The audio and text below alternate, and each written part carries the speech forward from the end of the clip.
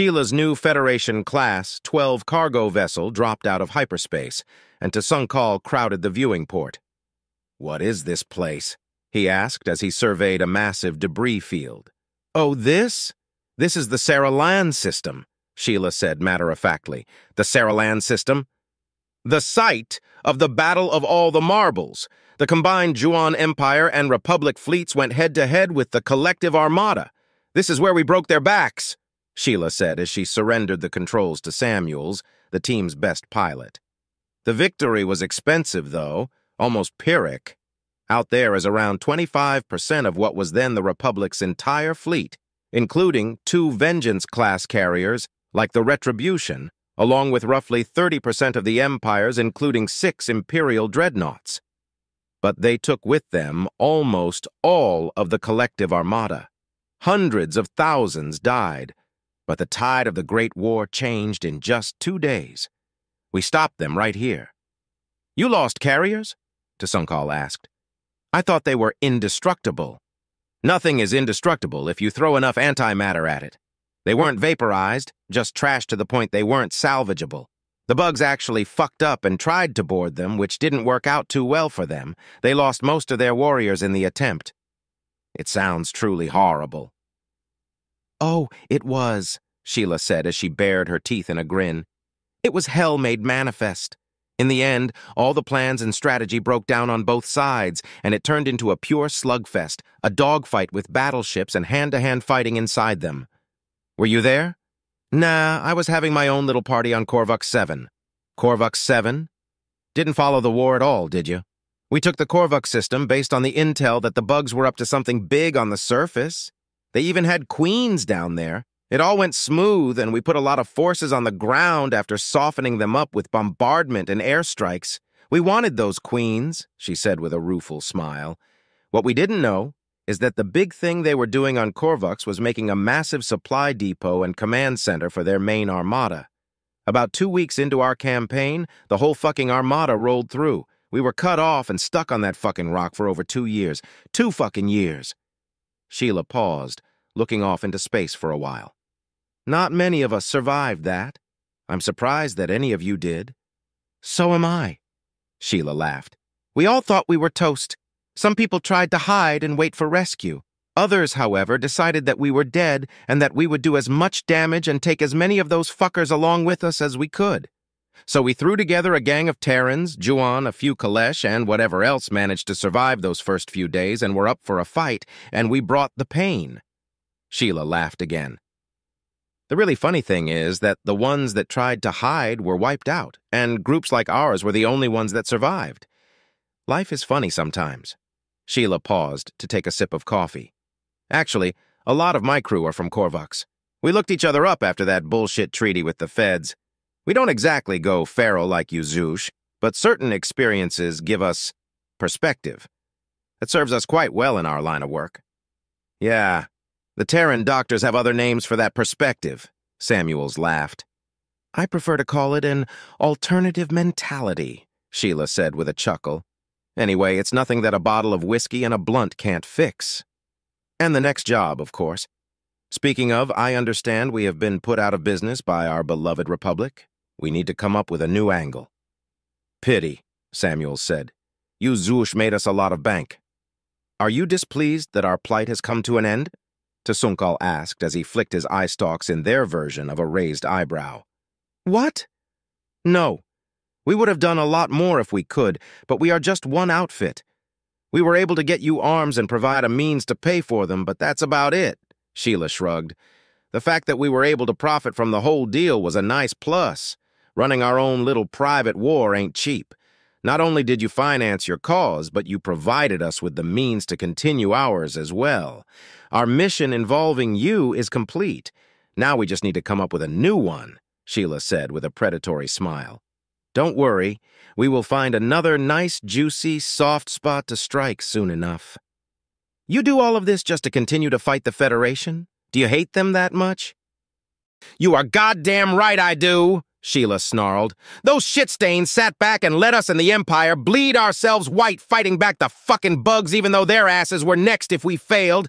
They just sat back and watched as we protected all of civilized space. She spat as she stood up and started to pace. Then what do they do?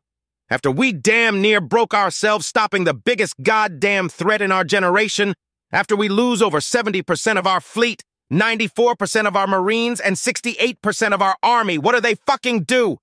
They stab us in the back. They launch a surprise attack on our shipyards, repair stations, and military garrisons. I lost friends, good people, people who survived Kolvac, survived here, survived the whole goddamn hell that was the Great War, only to be murdered while they were sleeping in their bunks or drinking a fucking cup of coffee. They had made it. They survived. My people were supposed to be safe. God damn them to hell! Sheila slammed her fist into the bulkhead with tears in her eyes. Tsunkal backed away instinctively as he witnessed a Terran on the brink. He glanced over to Samuels and saw something even more terrifying, a completely blank, totally emotionless void where a bright, bubbly person once stood. Samuels was gone, and something else was standing there instead. We don't care that the Republic decided that they were done with the Federation. We don't fucking care. We aren't done. We will never be done. The Federation will fucking burn, Sheila shouted as blood dripped between her fingers and onto the deck. God damn right, ma'am, Samuels quietly replied. We will watch them burn. All of them.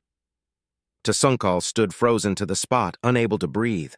Something deep within him clicked as Sheila screamed. Images of friends, family, the love of his life, worked to death in the mines or killed in their desperate struggle. Senseless deaths, needless deaths. He had never really stopped to think. He never had the chance.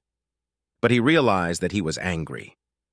Oh, he had known he was angry, but only then did he fully realize he was fucking enraged. She was right.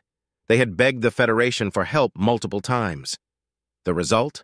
The pleas always fell on deaf ears, and the Zyush that made the attempt were always imprisoned and re-educated.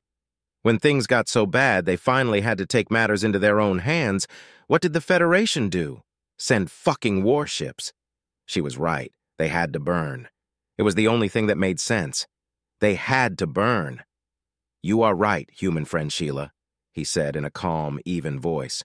What they allowed to happen to us, what they did to us, what they would still be doing to us except for you and the Republic, it is unforgivable. So many of us died, and not just in our war, but in what came before. They aren't what they claim to be. All of their supposed ideals are shit. They need to be hurt the way we were hurt. They need to be punished. Do you have an opening in your crew? Sheila looked at Tsunkal and sighed sadly. You are a phenomenal pilot and amazing in a fight. I would be happy to have you, but are you sure? Right now, you are a noble freedom fighter, a fucking hero. Run with us and you trade that in for something a lot darker, Sheila said as she laid a hand on Tsunkal's scarred carapace.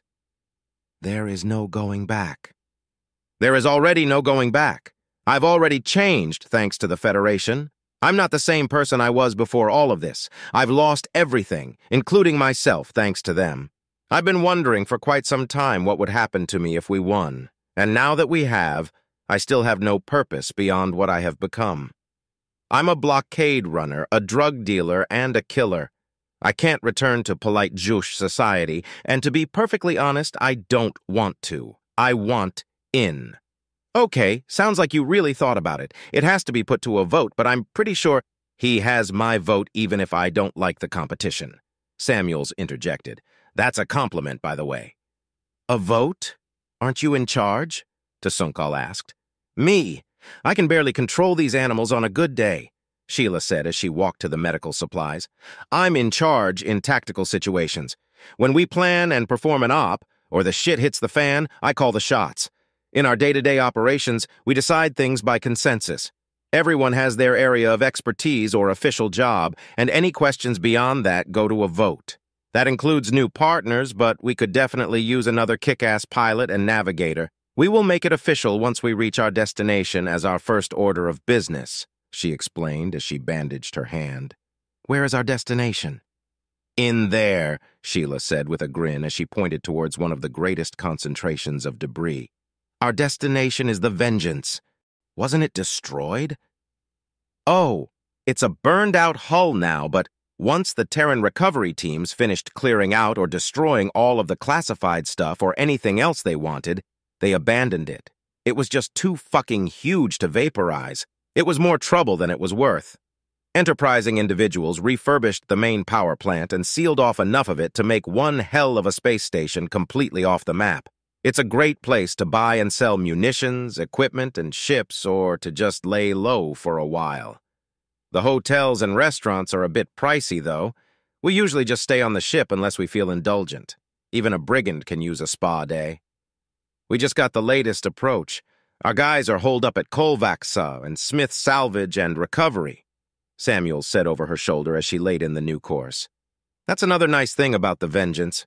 There is so much debris, unexploded munitions, and other assorted hazards around it that, without the latest information, getting to it is a long, slow, and dangerous proposition, Sheila said as she grabbed a mango from one of the pallets of Terran produce filling the Class 12. That's why we like it there. You can jump out once you are clear, but it will take days to get in there without the latest map. We could also go to Saraland, too. The bugs never got their hooks into it, so it is still a nice place, but with all the orbital debris, the approach is pretty hairy on the best day, and the prices suck. The only reason to go down there is that you are desperate for outside and are so much of a fugitive you can't go anywhere else. That being said, we did have a nice camping trip down there once for exactly that reason. Got their hooks into it. You don't know a lot about the Collective, do you? The Collective doesn't conquer or enslave. They terraform. Any pre-existing life is just an inconvenience to them. The first thing they do is completely eliminate the existing ecosystem and put their own in place. Most of the worlds they took are complete wastelands now, Sheila shrugged. I've never seen a bug world, but from what I hear, they suck even when they are finished. They didn't make it to Saraland 2, so it's still intact. Since it has been mostly abandoned, the world has become a true wilderness again. The sight of nature reclaiming the empty Juon cities is magnificent, Sheila said as she looked over at Samuels at the helm. You know, we should get back down there sometime. Only if you do the piloting. I'm not doing that shit again. We almost got wiped out by what was left of a Shrike. Or did you forget that part? Hey, that's what we have the new guy for, Sheila said as she gave to Sunkal's carapace a rough slap. If we all die, then there will be nobody left who can find me at fault. I'm game, Sunkal said with a casual shrug. Hey, you're fitting in already, Sheila said with a laugh. I'm going to grab a grapefruit. Anyone want anything while I'm back there? Sunkal's eyes, all of them, dilated in surprise as they approached the wreck of the Vengeance. I knew that your carriers were big, but damn, he said in awe. Yeah, everyone has that reaction the first time they see one up close. The thing actually has a slight gravitational field.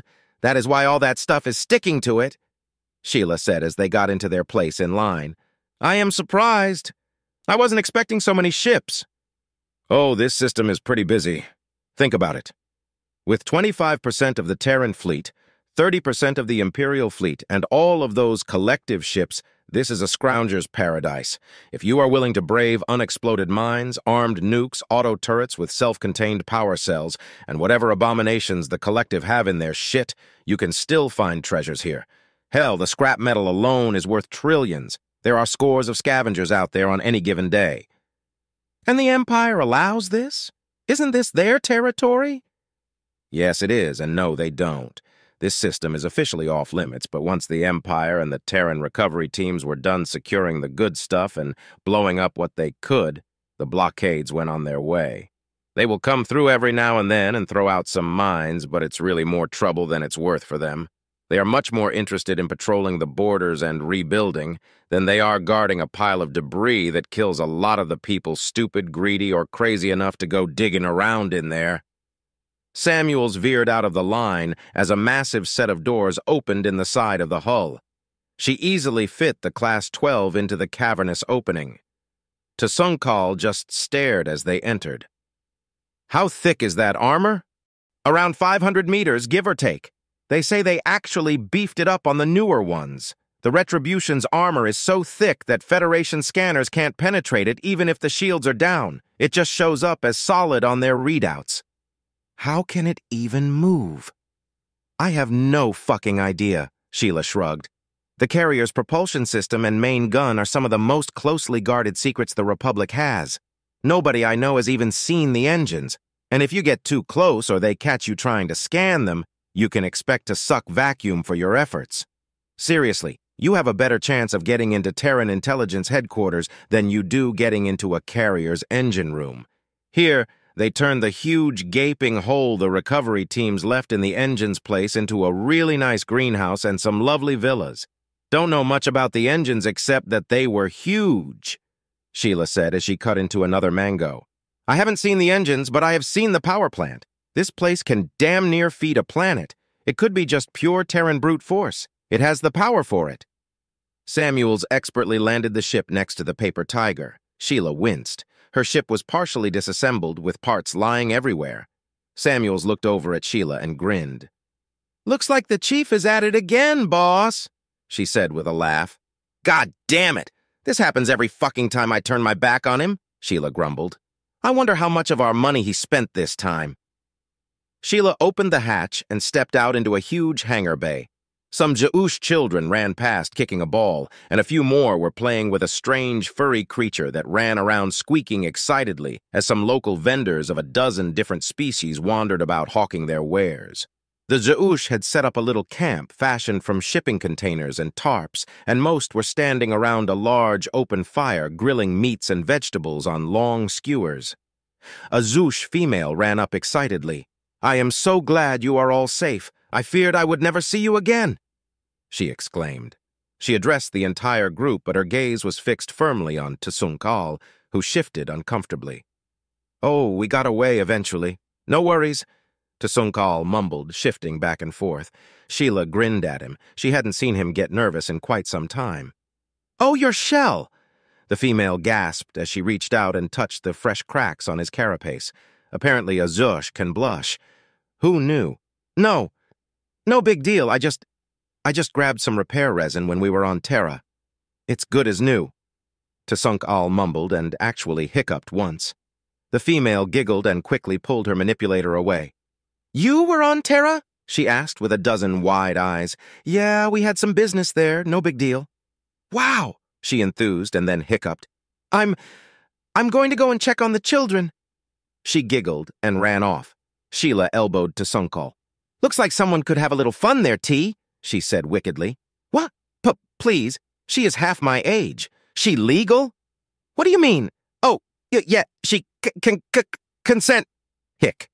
Tsunkal was hopping back and forth like he was on his first arms deal. "Well, run that blockade, dude!" Sheila slapped him on the back while the reassembled crew laughed. "Chief, where the fuck are you?" An eye stalk popped out from under one of the engines. "Down here. What are you doing under that engine that clearly isn't one of ours, right next to those other two engines that clearly aren't ours?" They are now." The rest of the crew chuckled as they backed away. "Oh, those are very nice engines," Sheila said dubiously. "Juan Seraphims, very, very nice." The chief quickly pulled his eye stalk back under the engine. "Exactly how much did those cost?" "We got a great deal on them." "How much?" "The improvements to our performance will be amazing." "How much?" "Our old ones were getting worn, and I couldn't change the drive signatures again without extensive retooling." "How much?" 45 million credits. 45 million credits? What the fuck? Get out here! "No, I think I will stay under here for a while," the chief wisely replied. Sheila stomped over to the engine and threw herself down onto the deck, halfway squirming under the engine after him. "It wasn't just the engines," the Kalesh engineer said defensively as he retreated further into the machinery.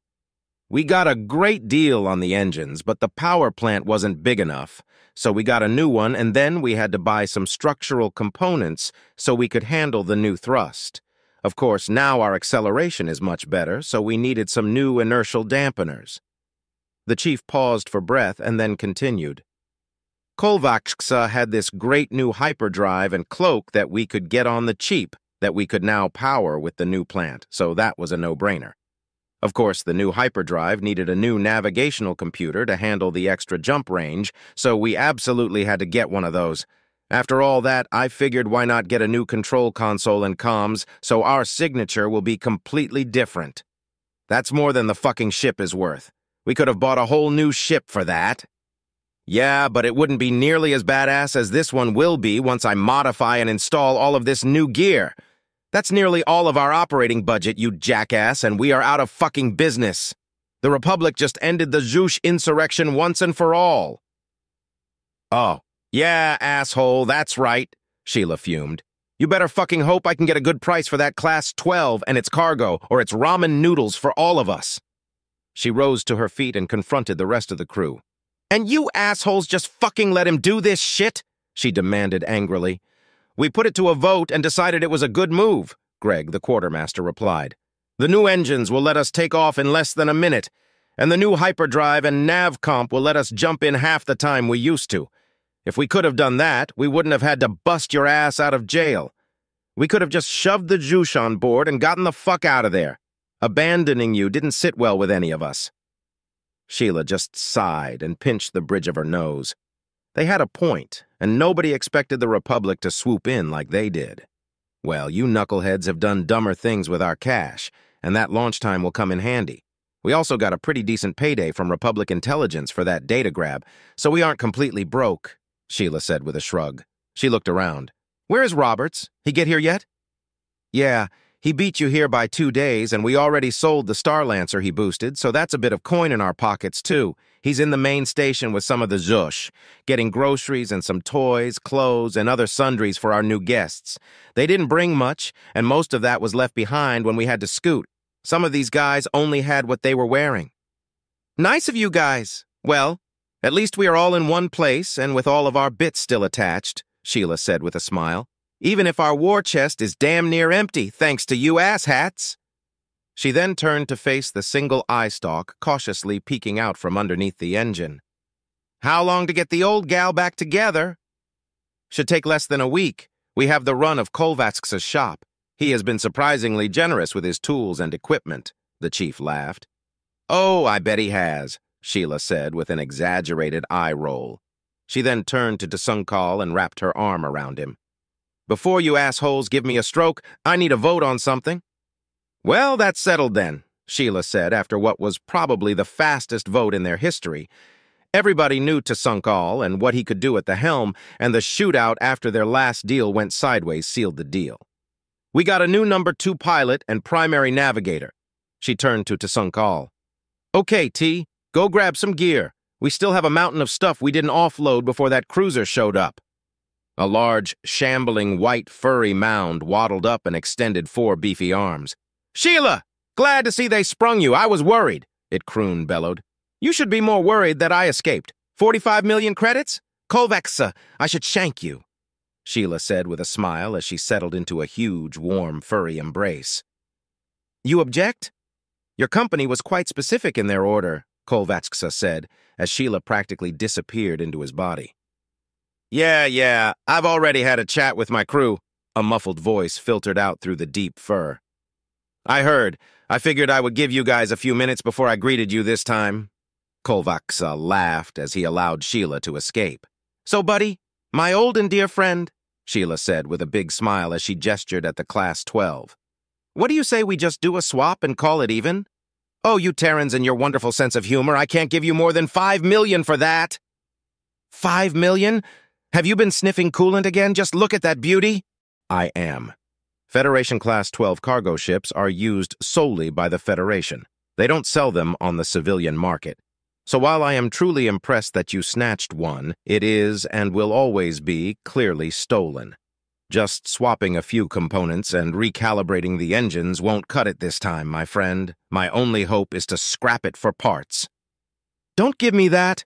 You can sell it anywhere on the edge. The Federation doesn't touch Imperial space, and the Empire doesn't give enough of a shit to do anything unless someone parks it next to the palace, Sheila said as she scratched his chin. Hell, I bet you could sell it to scavengers, and it would never leave the system. Your scritches won't sway me this time, Temptress, Kolvac ksa said as he growled in satisfaction and leaned forward for more. Okay, for you, I will make some inquiries and see if I can find a buyer. 25% commission. Thanks, sweetie, Sheila said with a big grin. So, how is Miss Smith doing? Growing like a weed. She's nearly as tall as her father was, Kolvac ksa said, preening with pride. He had raised her as his own ever since her father, his first business partner, died while exploring a collective warship. It is clear that she inherited her father's technical ability and business savvy. She is already a valuable business partner and will do the Smith name justice. Great, I will have to deal with 2 of you again as if one wasn't enough. Where is the little sprout anyway? Not sure. She should be assessing Salvage, but she is probably running around with the juvenile zoosh again. I shouldn't be so indulgent, but it isn't often she has so many creatures at her point in their development with which to cavort. Well, aren't you just a big old softy? Considering how cruelly you take advantage of me, you should already know that, Kolvac ksa said with a laugh. Oh, please. At that moment, a tween with a wild tangle of red hair and wearing a greasy blue jumpsuit ran up. Kolvac, we have a problem! She grabbed him, pulled him away, and started frantically whispering at him. Well, let them in, he said in a rather grave tone. He turned to Sheila. It appears that we have a guest. More precisely, you have a guest. I am out of here. With that, Kolvac ksa beat a hasty retreat as the atmospheric retaining field flicked on and the massive bay doors started to open. The doors opened and nothing happened. Nothing seemed to enter. Then they could all hear the faintest humming noise, and a stiff breeze blew past. Suddenly, a long, lean, jet-black frigate appeared before them, less than 50 meters away. Well, fuck, Sheila said in a quiet, calm voice. Nobody moved or spoke except for Tsunkal. Shouldn't we arm ourselves? No point, Sheila said quietly. That is an Imperial stalker, a Night Guard ship. Night Guard? Fuck, I like you, T, but I don't feel like another lecture right now. They will kill us. All you need to know? Besides, Greg said, we have a hangar deck full of civvies, and there is a very firm law here saying that you don't directly oppose the Juan Empire when they show up. So we won't be welcome here ever again if something happens, even if we do survive, which we wouldn't. The stalker made a perfectly silent landing. A hatch opened without a sound, and 2 Juan exited the ship and approached. Tsunkal cocked his eyes curiously. He had never seen one before. They are so wriggly, he whispered. Yeah, they look funny, but don't be fooled. They will fuck you up. Now please be quiet, Samuels whispered back. Showtime, Sheila whispered as she stepped forward to meet the Juan. Captain Jural stepped onto the deck along with Lieutenant Guzala. The captain calmly surveyed the scene before him. A Federation craft along with several humans wearing no uniform. Surely the Federation wouldn't be so stupid as to trespass so deeply into Imperial space, but stupid did seem to be the Galactic Federation's stock in trade these past few years. While not officially at war, the Empire held the same view of the Federation as the Terran Republic, and for exactly the same reason. Those Feds were about to die. Is everyone ready, Lieutenant? Yes, Captain. Jural briefly glanced back at the lieutenant with satisfaction. She was a promising Huona, already a Night Guard officer at her age. Good. Keep ready with that stopwatch. Hopefully, we will get to have a nice little live fire exercise. I relish the chance to cook some Federation long pork. Long pork? He glanced back at her. You are unfamiliar with the term? It's what our Terran friends call the humans in the Federation. They are also called porkies. They are quite the vile slurs. I recommend adopting them. Yes, sir. I will at once. The captain wrinkled his eyes in a smile at her response. He found her formality amusing as always. One of the humans approached them. He casually flipped open the catch on his blade. The human's courage was admirable. He would reward them with a proper death. Porky or not, courage should be respected and deserved ceramic. He felt his pulse starting to rise. He lost a lot of human friends on Red Sunday, and it would be nice to spill a little blood in their honor. He suddenly stopped and stared in complete surprise. His chromatophores unconsciously flickered, and yellow pinpricks of surprise contrasted starkly against his normal, disciplined Night Guard black hide. Stand down. Repeat. Everyone stand down. Sir? Lieutenant Guzala asked. She was shocked at the speckles of color on her captain's skin. She had never seen that before, regardless of the situation. These aren't porkies, the captain said. his eyes scrunched in the biggest smile she had ever seen. The captain increased his pace towards the human female. The female stopped, and her eyes widened. Ghazala wasn't completely familiar with human body language, but it was clearly a deviation from how she moved a second before. "Major Donovan?" Captain Zural said as his skin started to ripple with yellow waves of astonishment. "Holy shit, Commander! Fuck! Captain Zoo!" the human exclaimed joyously. The lieutenant looked on in shock as her captain rushed forward and wrapped his tentacles around the human who returned the embrace. She was so stunned that her skin shifted from night guard black to a muted charcoal gray for a full 5 seconds. "Captain," the woman asked as she hugged Captain Zural. "Damn, exactly how much semen did you have to drink to get that on your collar?" The lieutenant's skin flashed red ever so briefly. Her captain just laughed as he released the human. "Oh, only as much as your grandfather drank every single day as he knelt before us," Zural laughed as he swatted her playfully. "And exactly how did that work for you? Has the Imperial honor recovered from the ass-lashing we handed you yet?" The lieutenant couldn't remain silent. "You did not kick our ass. We graciously decided to negotiate a peaceful... Kid, I was there and I know an ass-lashing when I receive one. We lost." The captain laughed, rippling with amusement. "We lost, and we lost big time."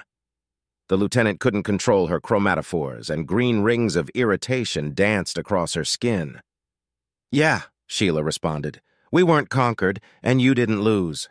We each allow the other their illusions, but in truth, the Empire totally rolled over us like a laden transport, and later we completely mopped the floor with your ass." The lieutenant's skin now had green rings rippling past green rings. "Relax, Lieutenant," Captain Zural said with a smile. "There is no lost honor. We were fighting the Terrans, a very fearsome opponent on their home turf." He patted a tentacle affectionately. "The Imperial honor can handle one loss per 1,000 years as long as it is against something like the Terrans. We'll get them next time." "In your dreams, Zoo," Sheila snorted. "Too bad we have so many other asses to lash before we can have that rematch." "Yes, the universe seeks to keep us quite occupied in that regard," Captain Zural said with a grin. "Speaking of, would you mind enlightening me concerning that Class 12? We thought you all to be porks and were about to have a luau." "We stole it," Sheila said, returning his grin. "Stole it?" Captain Zural said in confusion. "Sir, you need to see this," Lieutenant Ghazala said as she handed the captain a data tablet. "Wow, Sheila," the captain said as he read the report. "I suppose congratulations are in order. You seem to have made the most interesting transition to civilian life." "Yeah, we like to keep busy.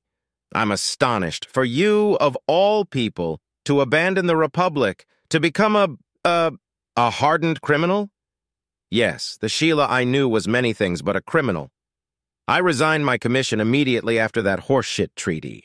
When we decided to just stop and let them off the hook, that was it. My whole fucking battalion was massacred on Red Sunday. Boris, Twitchy, Glitter Eyes, Susan, Skittles, Colonel Lassiter, and his entire family, all of them just wiped out. The only reason I'm here is that I decided to take the weekend off." Captain Zural laid a tentacle on Sheila's shoulder. "There was nothing you could have done. They survived Korvux. They survived Korvux and all the rest only to be killed in their sleep, Zoo. A lot of good people were murdered for absolutely no good reason after we damn near gutted ourselves, stopping the bugs," Sheila said with hate in her voice. "Then, after a little slap on the wrist, we decide to let the feds off? Fuck that. I just took a walk." Sheila grinned wickedly. "So, after becoming a civilian, I came across some like-minded individuals and—" "Just like Korvux," Captain Zural said, his skin rippling with amusement and malice. "Basically, we decided that the feds got off light and we were going to do something about it. And we have." "You say that, but I'm not seeing that here. Just filth like a lot of drug trafficking, piracy, and illegal arms sales. It is hardly the noble cause you describe." "Hey, waging our own little campaign is expensive," Sheila shrugged. "Drugs pay the bills, not to mention that poison goes right into the veins of the porkies. Our drugs have killed more porkies than our bullets ever could. Those arms sales? Those have all gone to the hands of the right people. We've supplied a lot of guns, rockets, grenades, nukes to people who either want to make trouble in the Federation or take a shot at the Federation itself. Arms dealing is a force multiplier. As far as the piracy goes, I can assure you that the targets aren't random." Sheila looked at her old friend. "I can see your disapproval, but the ends justify the means," she said. "I walked away from honor when I walked away from the uniform. These days, anything goes. If we can do damage, any damage, or make a buck at their expense, then we do it. I cannot condone your actions. I nearly weep to see what you have become, but I do understand your decisions, and considering your motive," Captain Zurl said as he looked at the tablet in his tentacle, "you have done damage, a pretty good bit of it." "Yeah, and you probably don't have the latest information. We just drew blood. We are laying low after what was the single best strike we have ever made," Sheila said with a grin. "We also are no longer wanted by the Republic. I just got back from Terra after having a long heart-to-heart with some people. As long as we don't get caught doing something stupid, they won't be looking for us anymore." "Okay, I believe you. Again, I won't say that I approve, but I accept it. These are dark days, and I will not judge. You do what you must." "Sir, you can't possibly," the lieutenant interjected. "Can't possibly do what? We cannot ignore this. These are wanted." "I determine that this is an independent paramilitary group opposing the Federation, not simple criminals.